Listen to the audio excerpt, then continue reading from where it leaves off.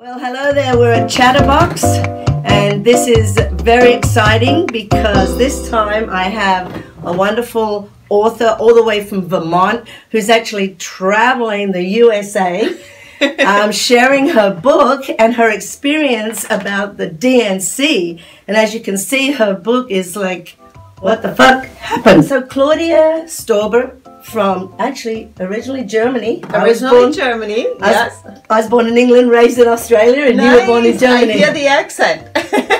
So it's really, really exciting to have you in Santa Barbara, and we're in Goleta, as everybody knows. Invited to be here with Ravel, who is doing a TV show in the Santa Barbara area. And we're just doing a live stream as well as she's recording it. Oh, here we got some lights. So I thought you guys might want to be part of this while we're doing that. And for all you out there that are live, this is the Mini Woodstock TV studio that I have. I'm an entrepreneur, and everybody that's in the Foreave Stars International Cooperative all over the world are all entrepreneurs. Right. And we're all individual artists and entertainers and business people and you name it, and people like ourselves who love Jill Stein. Right, exactly. Here we go. So tell me, just give us about your DNC. Yeah, well, you know, you became a Bernie lover like us all. I mean, you know, my husband went from Republican to Democrat because of Bernie. Right. And then when he endorsed, I'm afraid you guys out there, I'm not a Hillary fan. And when he endorsed Hillary, that was it for both of us. We said, no, let's go to the Green Party and investigate Jill. And we were in love with her immediately. Right. So what is your story? And she absolutely carries Bernie's message. Yeah, more, actually. More, yes. She goes another couple steps further, which is wonderful. But the DNC was just unbelievably corrupt, a corruption that I didn't think would exist in this country, in a first world country. Wow. And the sad thing is that the corruption in this country is on the top.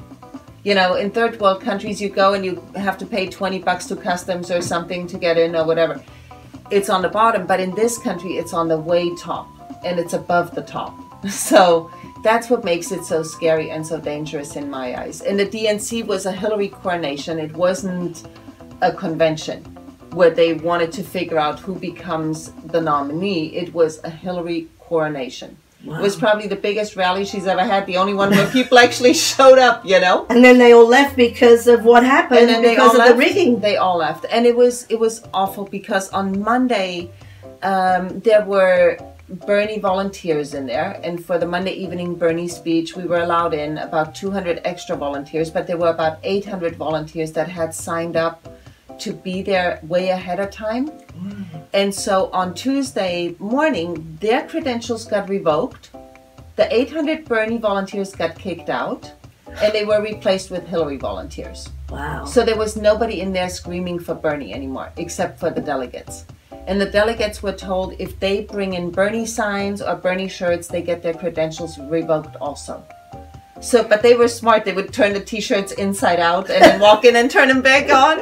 Or they would have their Bernie signs folded up in their pockets, you know, or made them out of cloth so they could bring them in, you know. I mean, they were so, that's what happens when you mess with artists. They get very creative, you know. Yes, we do. And so, but it was a really sad time because we were all so incredibly hopeful. And it really turned out that it was just a Hillary rally. Wow. And people were really, really heartbroken over it, you know. And after that, we sort of flocked in different directions. A few went to Hillary. I don't think it's 80% like they say on TV. No, I don't think it's that many. Never, no way. I have yet to meet, you know, I met maybe a handful that are going, when I'm going Hillary. But the rest is like, never Hillary. You know, Bernie or bust, which now means chill over Hill, you know. Yes, it is. And so... Or what is it? Chilling with Jill? Chilling with Jill? Or chilling with Jill? Chilling with Jill. Or grow a spine and vote Stein. Right. Oh, I like that one. I've heard that one. Yeah, it's. I think it's grow yourself a spine and vote Jill Stein. So it's kind of like a little jiggle. Right. No, and that's good because that's what we need to do. We need to start voting our conscience, regardless of who we vote for. And I tell that to people when I do my little mini talks. I tell people, you know, vote your conscience. If you investigate the candidates' platforms, whoever that is, whether it's Trump or Hillary or Johnson or Jill Stein, and you agree with what they have to say, then vote for them. Exactly. You know, and if you believe that that is what they will actually do. That's the other thing. Well, you see, know? we were all, I'm sorry, you know, I really loved Bernie too. It broke my heart. I cried for days, you know, between the 12th of July, which was my birthday. That's when he endorsed Hillary on my birthday. It really crushed me. I couldn't believe it. I'm watching TV. I'm like, what did he say? And it just really crushed me. And my husband and I just immediately went on and Demexit, because all the leaders were saying that. All the Bernie people were saying, Demexit, Demexit. So I thought, yeah, I'm going to Demexit because I do not believe this. Right. You know, and for those that don't know what Demexit is on television locally, it's Democratic exit. Get out the hell out of the Democratic Party. And also, let's get the hell out of, let's close this two-party system. Boom. And start all over again. The thing that really worries me, I saw an incredible YouTube this morning that a man, just an ordinary person like you and me, he sat down and he was very distraught. And he said, if we had known that this was what was happening, and he feels in his heart, because of the way everything ran out and all the research that he's done, that Bernie knew that he wasn't ever going to be president ever since he saw Obama. And I kind of think that. Since he saw Obama. Yes. I think that too. I think that something happened big time there where he realized this is it. Other people say, no, it's just he's done this kind of thing before, and he's been a Democrat before in other parties, and he didn't want to lose all his positions, and that's why he did it. I don't know. All I know is I wish he'd have told us, because now we're split in so many places. You know, we've got Bernie people who are just diehards, and no matter what he does, they're going to follow and do as he tells them to do. Yeah, but and then there's the other people. Then there's the Jill Stein, and some Bernie-crats have gone three ways. But see, I think if Bernie could have done what he wanted to do and wouldn't have been forced to do something different, he would have kept running for president. Well, don't you think he was forced to do it? Well, we think that. We don't know. These are all conspiracy theories anyway, right? We know he's never stood up there. It's not a conspiracy theory in my eyes. Has he told you this personally? No, but he can't. He can't tell anybody. Otherwise, he'd still be running for president. Well, the thing that I feel that he could have done, I mean, I know, that's my personality. Maybe it's not Bernie's. He's a Virgo. He's a sweet man. But for me, I would have, if I was in his shoes, when I had that microphone in front of the world, which he did, he had it there. He spoke for 5 minutes at the end there and then walked out. I would have said... You mean at the very end? No, at the DNC, at the very end, when that was live throughout the world. Well, no. But the thing is, it wasn't live. Because I live streamed. And the mainstream media was about 10 minutes behind me. Oh, so it wasn't live. Really? It was never live. None of Bernie's speeches was ever live. Not even when he walked out? But they didn't cut that? No, nothing was live. Well, I don't know. It just seems to me that he could have said... No. Well, he still could have said what he still could have stood. They would have cut it out. They might have cut it out, but every one of you would have known. And every one of us knew anyway, because we had live streamers, and it still. But he didn't really say it, though. Oops, sorry. You guys all went there for a contested convention because of all the rigging, and he didn't say anything about that, and that was what was disheartening. Right, you know? But he couldn't say anything. If he could have said something, he would have said something, and that's my firm belief, and I stand by that 100%. Yes. Okay. Well, I just feel like, why didn't he just say, you know, or why didn't he just move into Jill after that and tell you all outside? Because I don't understand this. I'm lost. Right. No, and I think they're just going to take over this world. They're just going to take over. If any one of them, either one of them gets in, we can say goodbye to America the way it was. Honestly, I feel like that. TPP will get in. We said goodbye to America the way it was when they signed the Patriot Act. That's when we said goodbye to America. That's when we said goodbye to America. Because after that, more laws got signed that were absolutely unconstitutional. That's true. Absolutely unconstitutional. And Obama is a constitutional law professor. And he's broken my heart, that man. That man completely broke my heart when I realized just what he's been doing. He has the worst record on war, worse than Bush. This is scary too. On whistleblowers, he has put more whistleblowers away than anybody in history combined in this country. And he has the worst record on deportation. So if Mexicans and Latinos, if they're worried about deportation with Bush, look at Obama's record, because he has the shittiest record of any president. And Hillary's saying, what's so bad about 4 more years of Obama? You know, it would be a nightmare. It would be more wars, more deportation, and more censorship, because that's what putting whistleblowers away is. It's censorship. And that's what they have been doing, you know, like crazy. But I'm also thinking about, you know, don't get us wrong, folks. We don't want Trump. I mean, he's a little Hitler. I mean, we don't want Trump. We don't want Trump, but I honestly believe between Hillary and Trump, the lesser of two evils would be Trump. Oh my gosh. And the reason I say that, I know, and I never thought that would come over my lips, honestly. That's what Jill. I know, but the thing is, he, in my eyes, he has no credibility, and he would not get anything done, because we are taking back the Senate and the Congress, the House, and he wouldn't get anything done. He would be roadblocked every step of the way, and he would just be a party boy in the White House. Are you sure, though? Are you sure? No, but I am sure. Roadblocked. No, well, I'm fairly sure. I know that Hillary wouldn't be roadblocked at all. And I know we would be... Well, she's got so much money. We would kill more people around the country. We would kill more people in foreign countries. We will go to more wars for certain. It's not an uncertainty. It's a certainty with Hillary. It's not a question. You know what I mean? It's a certainty. And we would have more mass deportations with Hillary. And we would have more whistleblowers being locked up with Hillary. And we would have the TPP. We would have more fracking.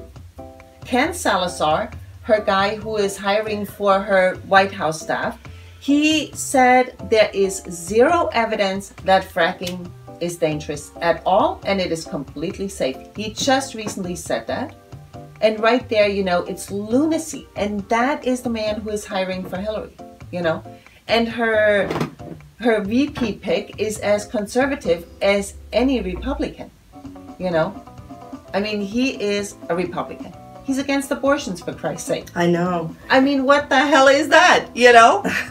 Seriously. Well, no. It's criminal. It's all bad. Well, the thing is, he said the other day that he's not against it, but he goes back and forth, and that's why you can't trust Trump. Yeah. But I personally just have got to... I just feel like America needs to look in the mirror and say, can I really vote for either one of these? Right. And the answer has to be no. The answer has to be no. And go to Jill. I agree. You know, I mean, agree. I don't even think, well, Gary Johnson, he seems cute and everything, but honestly and truly, he didn't even know what was going on in Syria. Well, and the thing is, I don't know. He's for the TPP. I know, and that's the big thing. And that's right there, eliminates him off my list forever. Yeah. And on top of that, the Koch brothers already said they will foot the bill for him. Oh, I didn't know about that. Well, there you go. So we don't need Gary either. We're done with him. Jill. Jill Stein is our choice. So tell everybody, what have you enjoyed about Santa Barbara? It's pretty, isn't it? It's a beautiful Except we have no rain. Oh my gosh. There's no water. It's dry as a bone. It's unbelievable. And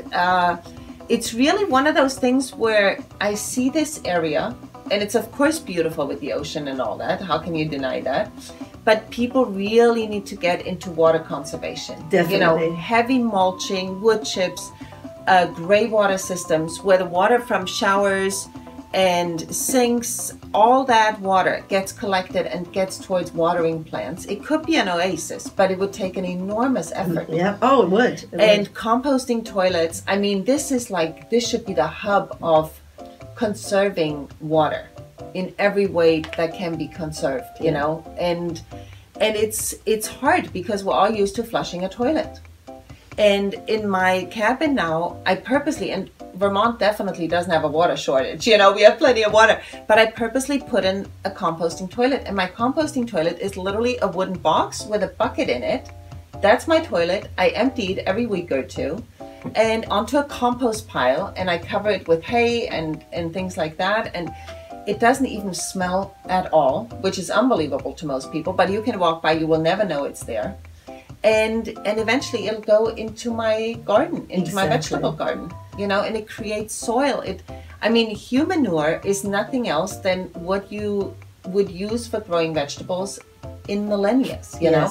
I mean, cow manure, chicken manure, horse manure, That's what people have been growing food in forever, composted, you know. But that's what we need to go back to. We need to go back. We need to go back to those agriculture. things. Yeah, we do. We do need to go back to those things. In Australia, I was raised in Australia from 13, and it was like going to being a pioneer back then. You know? Right. I mean, you know, and so I know that the toilets and everything, and outside, and all, right. But you know, it's hard to imagine to go back to that. Right. But I think we're going to end up doing it anyway. If we get either one of these two people in the White House, we are going to be short of a lot of things. Yeah. And I'm telling you. Well, and the number one thing we will be short of is water, because water is the new oil. Fracking is destroying our water system. Why is it they don't understand that? They do, but if the water is destroyed, we have to buy water, and it's the new oil. That's how they're going to make money once we run out of oil. They're going to make money by selling us water. The CEO of Nestle said that water is not a human right. Oh my goodness. Yeah, and he is the one who bottles the water. So if you buy bottled water, you're supporting corporate America destroying our water. You need to be clear on that. If you buy Nestle products or any corporate products, we need to go back to buying from the farmer, buying local, repairing things instead of throwing shit out and buying the next new thing. You know, we need to get in the groove of how it used to be. I hate to say it, but we need to repair things. We need to value things. We need to mend things. If something rips, don't throw it out. No, mend it. You know? Exactly. And the sad thing is that a lot of people don't even have a needle and a thread anymore and don't even know how to do. mend something. I do. I have a sewing box. I have a sewing box. Me too. I've had the same one since I was like 12. You know, I got it for my first communion. That's amazing. I know. We've got to go back, folks, to all those, all these simplicities of life. Right. Even though we have, the other thing that really worries me, I was reading it, if either one of those that get into the White House, they're going to stop internet the way we know it. I mean, they're already part of the going into, like, Facebook. When I was watching your live performance yesterday, you're getting censored. As soon as you started talking about gel, you got censored. Wow. That's why I have a local TV. Well, I have a few TV shows here that I do, because I don't trust the commercial stations to put out the truth. Right. On our local public access, I can put out the truth. Right. And I do. Right. And it's like, we have to do it. We have to start from home, doing everything we can, because they're going to take it from us. If either one of them get in the White House, and if we have this whole terrible establishment that we've had for forever, it seems. I saw it. Have you ever watched the Four Horsemen? No. You've got to watch that. That's on YouTube. It's called The Four Horsemen, and it really gives you an enlightening eye-opener as to what's been going on for many, many years. Right. And then there's another one that came out that was done by the grandson of Johnson & Johnson farmers people, rich as heck. The grandson wanted to do a movie, a documentary on the 1%, and it's called 1%. Oh. I've sent it to you, I think, either on your profile, but I'll send it again privately, both those movies. And any one of you that I may have tagged, please watch Four Horsemen.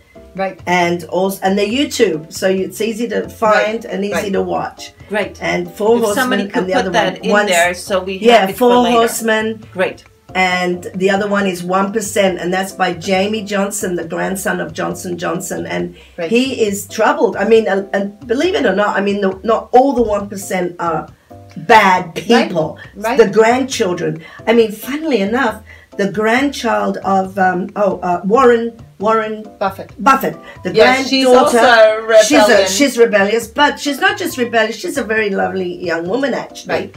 She is in that film 1%, and she's a Buddhist like I am. She chants Nam Myoho Renge Kyo, and I was so surprised when he was filming her, and I hear the bell go, and she's chanting to an altar, and she's a very, very lovely person, but her grandfather disowned her. Right. Isn't that terrible? And then all of a sudden, after this film came out, he goes out and makes a big palaver about giving lots of money to charity. It's like, well, hello, 1%. How about feeding the whole world? Right. How about paying taxes on what you earn? Right. This is the problem. Well, see, I think, Rebel, the problem is that too many people, and I was talking with Tom about that on the way here. Too many people revere people with money. You know, as soon as somebody has money, people are falling on their knees and going, oh my God, you're so wonderful, you know, instead of going, oh my God, you're such a stealing, lying, cheating piece of crap. Because there are studies that the first million you can make by yourself, you know. You can actually work hard, you can have some grand idea, you can make $1 million or $2 million by yourself. After that, you cannot make more than that unless you either lie and cheat and steal, or you have the help of community. You know, where really then it's no longer your business alone, you know. You need community, whether that's local or global, to grow your business more, you know. And so when people have extraordinary sums of money, they have taken it from somebody else. Exactly. You know, and you don't get, I don't know why people revere rich and famous people. Both have done really nothing much for the world, you know. I mean, if you're famous because you make a movie, that doesn't do anything for me. You know, you gotta be famous in my book for doing something extraordinary for humanity. Yeah. Then exactly. I might take another look at you, right, you know. Exactly. But otherwise, I'm not interested. I'm not interested in movie stars. No. I'm not interested in any of that, you know. Or the Kardashians. Oh my God. Exactly. It's like your whole day runs around somebody else's family. I know. What about your own family? Let's start so eating. Grateful that I've never really seen them. No, on TV even, you know. I don't. I've seen them on Well, a magazine cover at a grocery store, and that's about it, and I'm grateful for that. And I don't ever want to see them because they have done nothing for humanity. Artificial is plastic, and it's distracting us away from the real problem in our lives, Exactly. which is loving one another and locally getting to know each other. Right. Get to know your neighbor. Well, it's and really hard to paying get to know your attention neighbor. to the real issues. We need to pay attention to the real issues. And that is, you know, income inequality. It's the planet is dying. It's people are getting poorer and the rich are getting richer. I mean, those are the issues we need to pay attention to, and not all this entertainment that is junk food for the soul, you know. It's nothing more than that. Well, I know I can't even watch CNN anymore. That will be cut out probably, but I can't even watch CNN. I can't watch MSNBC anymore. Right. It's like, and I have not had TV in well, I'm thinking, you know what, years. I'm getting there, but it's really hard because I do local television, and isn't it, see, this is a con, so that I can get my local television station that I make shows for and I watch, because it's not commercial, I have to have all the others. I have to pay. Oh, really? Yeah, I have to pay to have the cable. That's how they get you. Right. And so the only other thing I can do is see it on, once it gets even better on the, what do they call it, Roku. I have Roku, but sometimes my local one doesn't work as good as it should, and they're still working on that. Right. You know, because, you know, well, Cox owns everything around here. Cox Cable owns it all. And, Right. you know, so you end up buying a bundle Right. of phone, cable, and Wi-Fi. Right.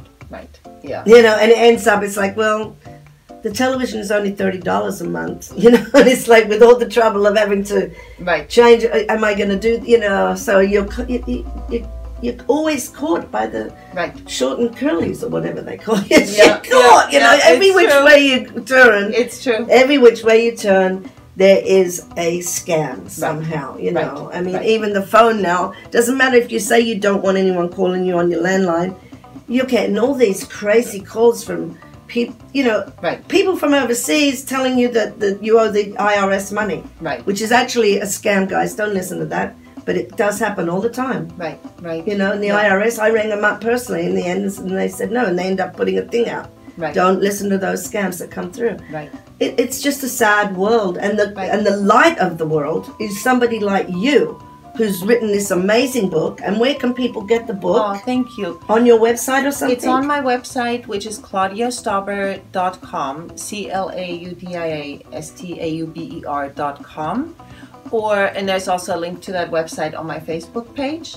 And and I think the publisher also sells it through some online sources, but I honestly don't know, and I wish they wouldn't, but they do anyway. So that's what it is. That's how it works, yeah. And soon it will be also a Kindle version. Oh, nice. Online. So okay. for people that don't want to have a hard copy, you know, they have the Kindle version soon also. I think another week or two, and it'll be on there. Awesome. Yeah. And so thank you so much. Oh, yeah, I'm so glad that you came all this way, all around, because you've gone through so many states now, haven't you? We've driven across the country, and then now we're making our way up, and you know, San Francisco, Oregon, Washington State, Olympia, and that might be our last stop. And then I want to see Yosemite. Oh, Yosemite's gorgeous. I need some serious nature after this. Yosemite's beautiful. For a few days, and then we're gonna make our way back over to the East Coast. Wonderful. I'm so happy that I got to meet you. Oh, thank you I can't so even much. believe that I got to meet you. It's so exciting that you made the effort, you came and saw me, and we were able to get you.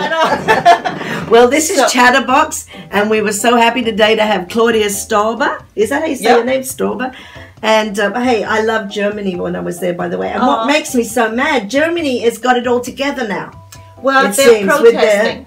They're protesting? I thought they got their health together and everything. Yeah, well, they have their stuff together, but they're also trying to pass the same as the TPP over in Europe. No. So in Cologne alone, and I want to encourage all of you, in Cologne, which is a city of about 1 million people, I lived there for a year. I love Cologne.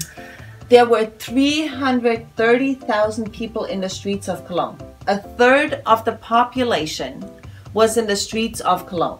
That's how a protest should look like. Because in LA, where there are 14 million people, if 5 million would be in the streets, they would make some serious changes because they would have no choice, because the streets would be packed. But instead, there are, you know, a couple thousand people in a place where there are 14 million. We need to make protesting the fashionable thing. We need to make protesting the Kim Kardashian of entertainment stuff, you know.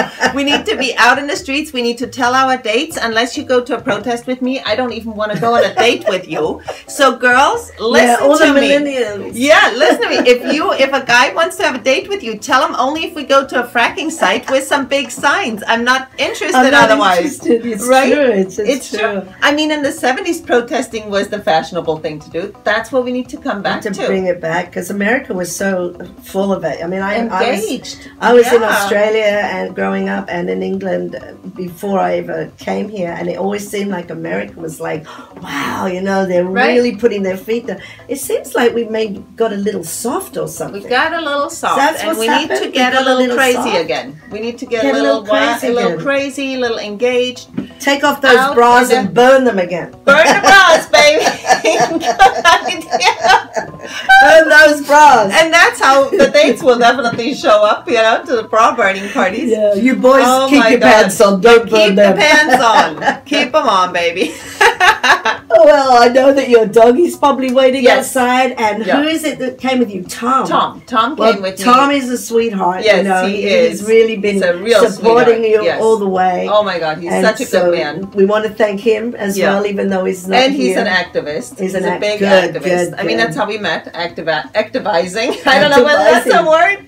Oh, yeah, that's a good one. Right? Yeah, you're a star of activism. Yeah, that's exactly. What you are. A star of activism. Thank you. See, it's not rock and roll anymore, folks. It's being a rock star in activism. Yes, Bernie was a rock star. Yeah, he was a rock star. But we have to say was. And now, exactly. She's the rock star. But she is a rock star. She's our new rock star, and she's a singer on top of that. Oh, she's in a band, guys. You know, I adore her because that's what I do, singer-songwriter in a band. Awesome. And to like see Jill and hear her playing and doing her music from years ago when I was doing a lot of it, even though I have Guitar Junkie Lounge, which is another show I do where we all just do music. But it's so exciting to see Jill out there rocking and rolling and riding the motorbikes. And, so everybody, please, let's get Jill Stein in the White House. Exactly. She's elegant, she's educated, and she's eloquent and beautiful.